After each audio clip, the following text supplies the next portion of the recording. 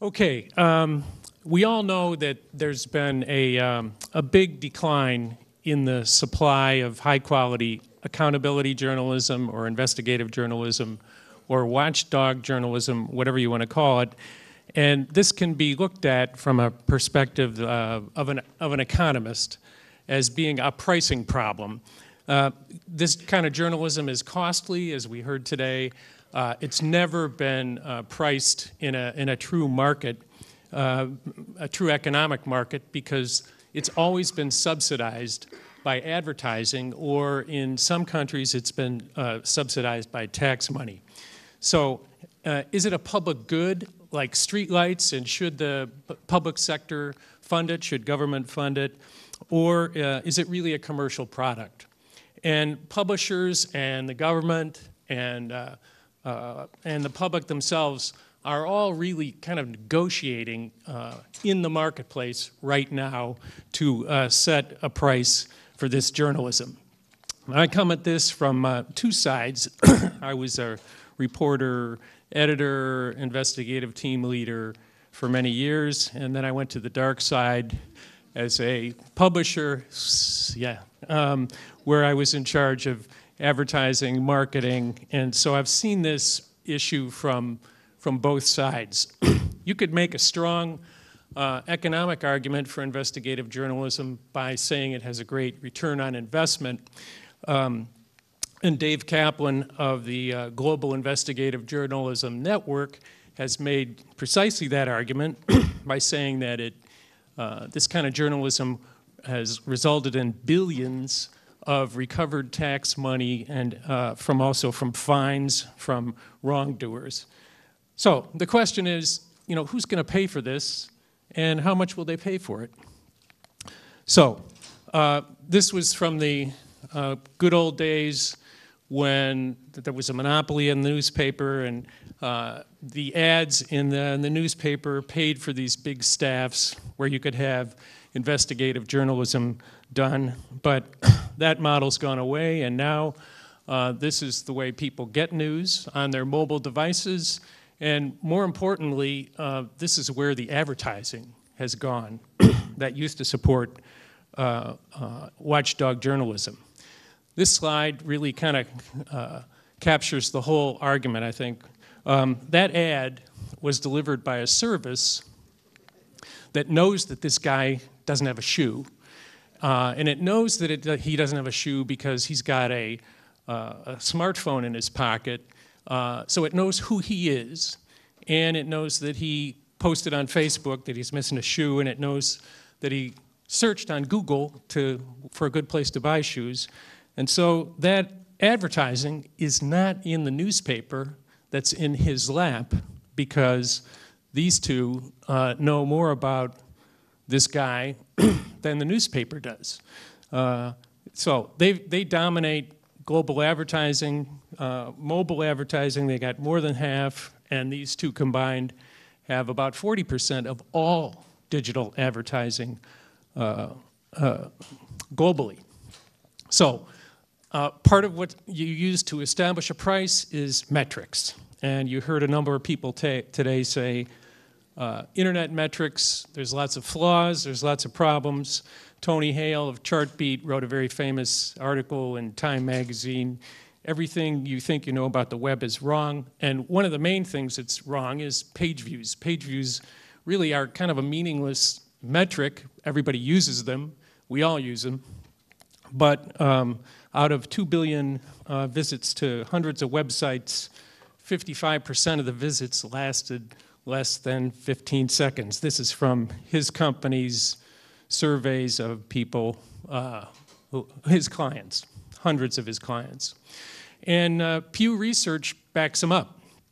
Pew Research found that the average, that only 12% of the users of the New York Times, or the visitors to the New York Times, spend more than 2 minutes a day. Only 12% of the New York Times users spend more than 2 minutes a day. How much time are they spending on Facebook? Then they've got digital media face other kinds of problems: piracy, bots, ad blockers. You heard a lot about that today. But there's good news. As we heard, the International Consortium of Investigative Journalists did this great investigation of Swiss leaks, journalists from 45 countries. They found that a Swiss bank, HSBC, was helping its clients commit crimes, illegal acts. And then the same organization, ISOJ, as we all know, followed up with the Panama Papers, and they used this concept of radical sharing among investigative journalists. And the response of the public has been huge, as we heard, millions of page views. So obviously there's an audience for investigative journalism. The public appreciates it, really appreciates it, when it's well done and when it's relevant. And so there is a marketplace. So how much will the public pay? Well, it depends on where you live. If you look at the top line, that's Finland.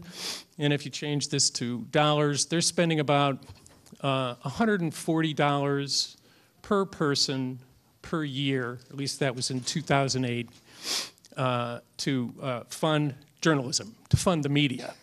If you look at Great Britain down there, their total is about $90 per person per year to subsidize journalism. And that's basically a price. And if you look at the bottom there, that's the United States. And in the United States, we commit about $6 a year per person, and that includes postal rate subsidies, tax breaks on single copy sales, and also what else? Oh, that's public TV and public radio too. So you can see how in our culture, how we value, or what the price is that we pay on public subsidies for journalism. As Joel was saying, every culture values it differently. And now we have something called distributed content, which you heard a lot about today. The Wall Street Journal is on Snapchat. I mean, need we say more? Wall Street Journal and all the big media have decided that they're going in for distributed content with Facebook, Google, Snapchat, Instagram, Apple News, etc. They're going for scale. They're going for scale. And they're going to get faster load times. They're going to get a little bit of money. It extends their reach to new audiences.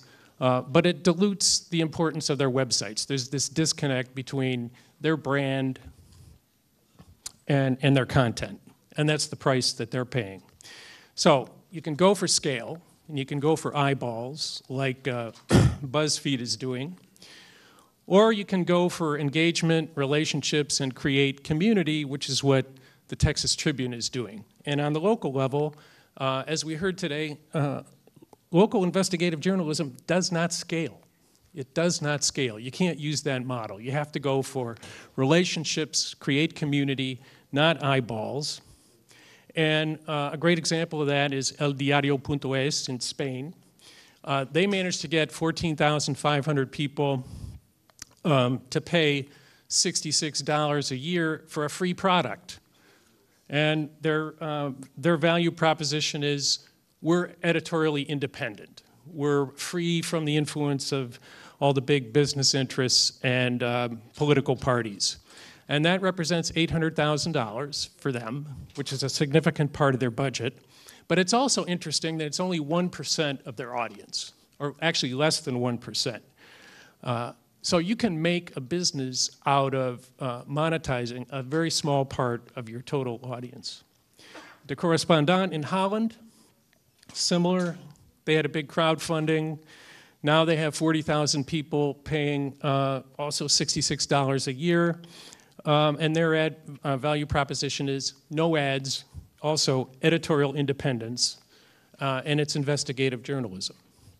Malaysia Kini in Malaysia, launched in 1999. They publish in 4 languages, but they only charge a subscription price to the English users, so that they get 9 million visitors a month. But again, only a very small part of their audience is paying for the online news, but it's enough to help them support their operation. And we have this great small group of investigative journalists, data journalists in Mexico. It's called Quien Compró. And Quien Compró does exposés on the expenses of senators in Congress, and they syndicate their stuff. They syndicate it to bigger media organizations. So the bigger media organizations, which aren't doing this kind of investigative journalism, they value it enough to pay them sometimes. So should you all charge for online news? Well, the Reuters study, 2015 study, Reuters Institute, they asked people in 4 countries, you know, would you pay for digital news at any price? And the bad news is that anywhere from 2/3 to 3/4 said we wouldn't pay for digital news at any price. But what's kind of interesting is when you dig into these numbers a little bit, you can see that anywhere from 10 to 25% of the people polled said we would pay $2.50 to $5 a month, relatively speaking, in their various countries for digital news. And more importantly, 10% in all their survey, in all the developed countries, 10% of the people polled are paying for digital news. Piano Media is this paywall organization that used to be Press Plus in the US, and they combined with Piano, and then they merged with Tiny Pass, and now they represent 1,200 news organizations on 4 continents, and just taking their share of the paywall revenue, they made $40 million last year. How much are these users paying? What's the price? Not really clear.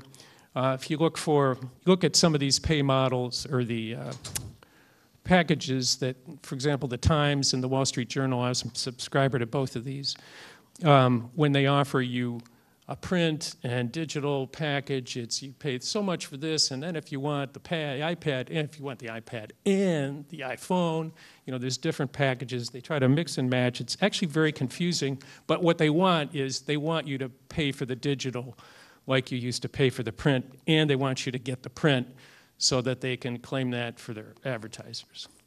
And finally, the last example is Blendle, which has been very successful so far in Germany and Holland.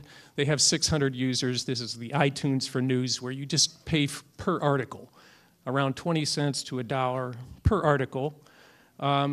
Their pitch in the US, they just launched in the US like 2 weeks ago or something, has been no ads, no clickbait, and they've gotten a big investment from the New York Times and Axel Springer.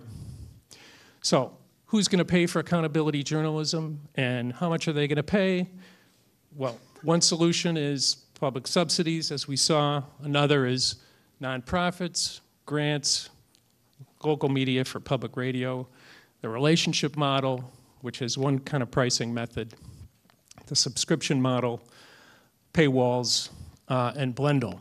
So people will pay for digital news. So there's a commercial, at the moment we have a commercial solution, and we have the public sector tax-funded solution, and they both seem to be working, and right now the marketplace is trying to figure out what is the right price. So the right price, sometimes it isn't enough. And if you want to talk more about that, why don't you come to Pamplona and we'll talk it over.